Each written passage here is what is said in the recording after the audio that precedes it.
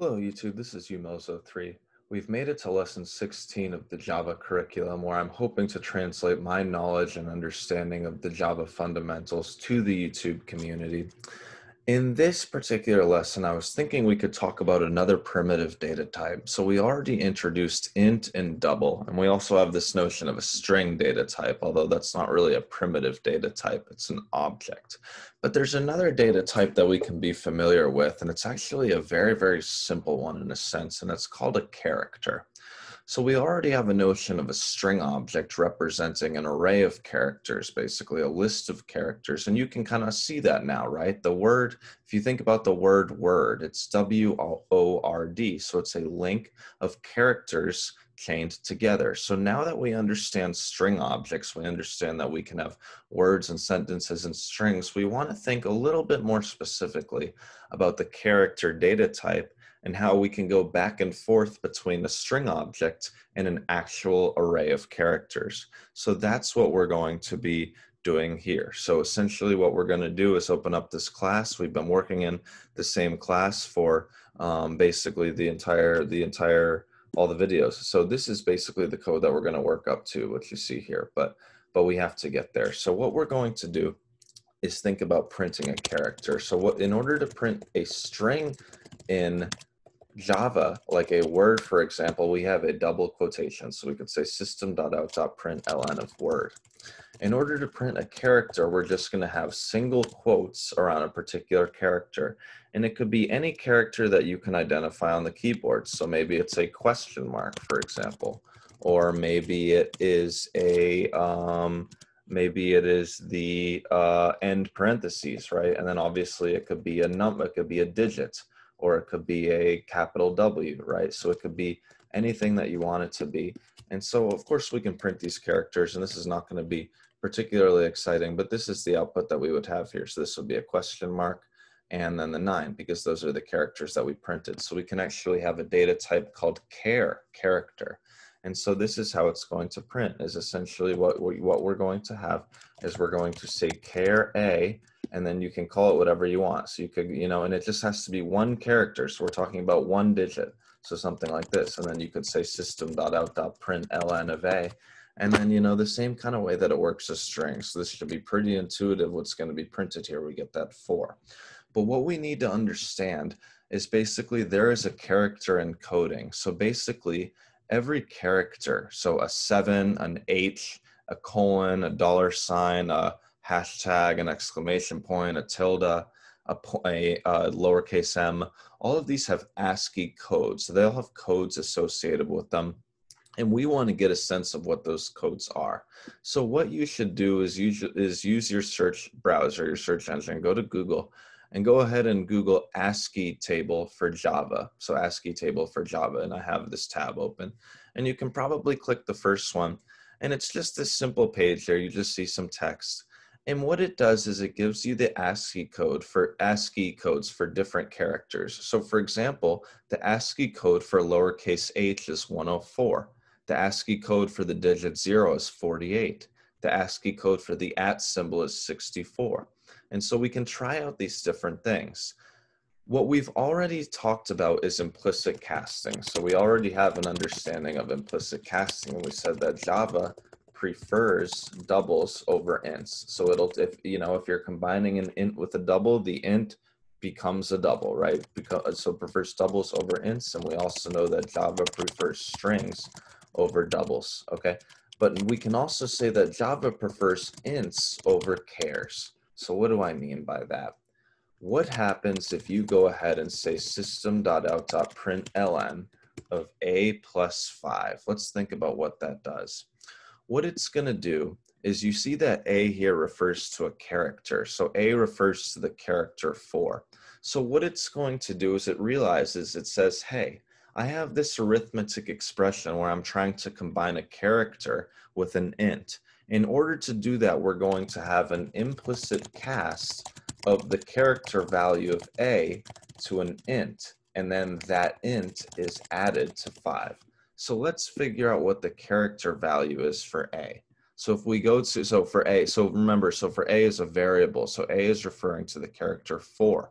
So let's look for 4 in our table here. So if we look for the digit 4, it looks like that the ASCII value, the character value for that is 52. And so that would actually be what value A is converted to. This is called an implicit cast. So if we do 52 plus 5, we should actually see a 57. And so we're going to run the output, and that's actually what we see here. So that's the 57 that you see here. And it's because it was an implicit cast. So the A was automatically converted from a character to its int form. And you can find that table of int forms for all of these one-digit characters right here. You can see all the common symbols on your keyboard. So apostrophe, star, $, even the space, anything that you want. But we're not talking about a whole string. We're not talking about an array of characters. We're just talking about one character. So for another example, what if you did int x equals a space and you said System.out.println of x? So here it wouldn't print the character space. It wouldn't print the character space. It would convert this space character to its integer value. And according to this website that I pulled up, the character value is 32. So if we print the value of x, we should see 32. Okay, same thing if you made it a double. Then it would just immediately be converted from a character to a double. This happens implicitly. You could do it explicitly if you want. You could do it halfway explicitly and halfway implicitly. What if you manually converted the character to an int, but then that int automatically implicitly gets cast to a double, right? So this is going to be 32.0 now. So hopefully that's kind of clear to you how that works and what's going on with that. And you can also convert an int to a char, but you would have to do it explicitly. So what if you want to take one of these numbers and get the character, right? So what if you know the character code and you want the character? So take the 97, for example, and you want the lowercase a. So what you would do is you would do charg equals char of 97. And then if you say System.out.println of g, what do we expect? Well, 97 corresponds with a lowercase a. So now if we hit compile and close and then we run it, that's the a that we're looking for. And then, you know, you can add things together too. So if you add together the char of two numbers, then that's what you would get. So, you know, if you add together, for example, you know, a capital A with a capital F, you would just add 65 plus 70. So that would be 135 if you did that, right? So if you did System.out.println, what if you did capital A plus capital F? So this would convert, you know, you're talking about adding one character code to another character code. You can't do that. These are automatically converted to integers, and instead we would be dealing with just the sum of their character codes. So hopefully all of that's clear to you, and you know, hopefully there are enough examples for you to practice with that. We can also have an array of characters. So let's think about an array of characters where we could have something like a 5 maybe, and then a $, and then a period, and then a lowercase g, lowercase s, and then a 3, and then how about a dash or something like that. And so this is all valid. So I just have to make sure that all of the, we have to have the name of the character data type. So let's call it characters or something, right? And so those are just characters. And so what you could do is you would have to make sure that the syntax is correct here. But now what you could do is you could actually make a string out of a character array. So we were talking about how a string object is just an array of characters. So let's go ahead and go back to Google. And we've already, in lessons 5 and 6, you'll recall that we Googled the String Java API. So you want to Google String Java API. And you've seen this API before. So this is from the string class. But we want to look for basically two different methods here, because one of them will allow us to take an array of characters. Remember, we talked about how an array is just a collection of items, right? And you can change items if you want. So you could say characters of 0 is, you know, you could say that this is going, instead of having a 5 there, I want to have a capital T there or something. And so then that would give you a different result. But now what happens if you want to get a string out of here? So essentially what you would do is you would have to do a copy value of. So you do this copy value of method. You do it right here. And so what you do is here's how you do it. So you're going to say string x equals string dot copy value of, and then you feed in the array of characters. So this is the notation for it. And you don't have to like assign it to a variable, but this is what you need. You need string dot copy value of, and then you feed in the characters array, okay? And here, since we're reassigning characters of 0, I had curly braces over there a second ago, but that was an issue, right? Because curly braces means an array, but characters of 0 is not an array of characters, it's just a character. So you write string.copyValueOf. So make sure you write this, okay? And you pass in the character array, and now if you wanted to see X, now if you wanted to see that string, it would be those things together. So you'd have a $, dot G, S3 dash. And so you can go ahead and compile and run it. And then this is exactly the string that you would get. So this is this weird string, right? It's just those characters that are just strung together. And that's exactly what we have here. You can also go the opposite direction. So what if we wanted to have these what if we wanted to have a character array? So we can go the other way. So we can say character result. What if we want to form an array of characters based on a string? In order to do that, you would basically just do you have to look in this API, there's a lot of commands here, but it's going to be the toChar array, okay? And you call that on a string object, okay? So here's what happens. So you're gonna do, you can do it, let's do it with a different one. So pizza dot toChar array, or we'll do it with the original one. So we could do X, right? So X was a string that was made out of turning the character array into a string. And now we're going to turn the string back into a character array and call it character result. It's a new character array. So we're going to take that string, that intermediate string, and we're going to say x.toChar array. And that just produces an array. It produces an array of characters. And now you can do anything with this array, right? So now you can figure out what the length of that resultant array is, and obviously that should just be the same as the length of this, So we're looking at 7 characters. You know, the length of the string is 7, and the length of this other array should also be 7. So hopefully we would have 7 for the length of this character array. This will be 7. And then we could also print the ASCII values. Let's do it with a for each loop. So basically, now we can review 3 different ways to iterate and print the character codes of the values in here. So there's 3 different ways to do it, and we can do all 3 of them. So what we could do is either we could do while, you could come up with an index. So int r equals 0, while r is less than character result dot length, because now we're going to iterate through the character result, remember, and just make sure that this character array that we formed has the same set of characters as this original character array that we had, right? Does this make sense? So we had a character array, we formed a string out of it, and then once we had that string, we formed a character array out of the string. So we went in both directions.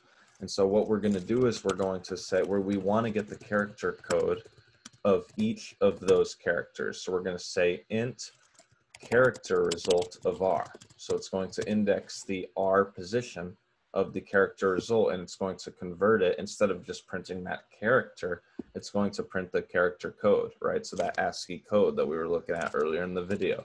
And then remember, in order to prevent an infinite loop, you need to say r++, or r plus equals 1, or r equals r plus 1, any of those 3. Another way you could have done this, you could have said for int s equals 0, s is less than character result dot length, s++. And then another way you could have converted the character to an int, to its character value, instead of, doing this explicitly, you could have done an implicit cast maybe with 0. So if you just add 0 to it, this doesn't really affect anything. The only thing it does is it transforms that character so that instead of it being an actual character data type, it becomes an int. Remember, it's an implicit cast, just like ints are implicitly cast to doubles, and doubles are implicitly cast to strings. So now you have 0 plus character result of r, so you should get the exact same things, and we can verify it all 3 times. Then the last thing we're going to do is we're going to say for each char zebra, you can call it whatever you want, in character result, we can print that. Okay, or we could say something like, we can turn it into an int. So we could say something like int e equals zebra System.out.println of e. So these are three slightly different approaches that you have for printing the character array and really understanding what these ASCII codes are and what you can do with these. So if you do, you know, now you can compile it and then you can go ahead and run this. And then we have an issue here. So 0 plus character result of s, right? Why was I saying character result of r? It doesn't know what r is within this s loop. So we're going to say character result of s. That's good problem solving. You're going to have to do that when you write code, believe it or not. And you're going to actually see the same sort of string of numbers over and over again, right? So we see this 84, 36, 46, 103, 115, 51, 45. Those are the 7 character codes of those characters that we had. So you remember how the first one was a T? We changed that first one to a capital T. So that's why we have an 84 here. So that's what gets printed. And then that's essentially how it works. So that's the char data type. And you should be familiar with one-dimensional arrays and how to iterate through them, how int is preferred over char, double is preferred over int, string is preferred over double, although certainly we can go back and forth among those, and you just want to be familiar with the data types and the distinctions between them. You know, we can also add things. So you could say, you know, int t, you could have started with like an f minus 2, and then you can, you know, see, and then what if you convert that t back to a character, right? So it's going to take the character at f, and it's going to be 2 characters before that, and it's going to convert that back to a character. So we look at f, that has value 102. It's going to do 102 minus 2 to get 100. And then the character with code 100 is a lowercase d. So that's what we get down here.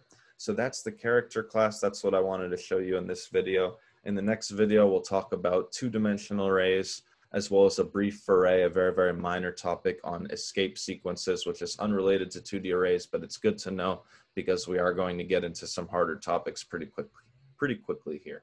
From umills03, thanks for watching, and please subscribe.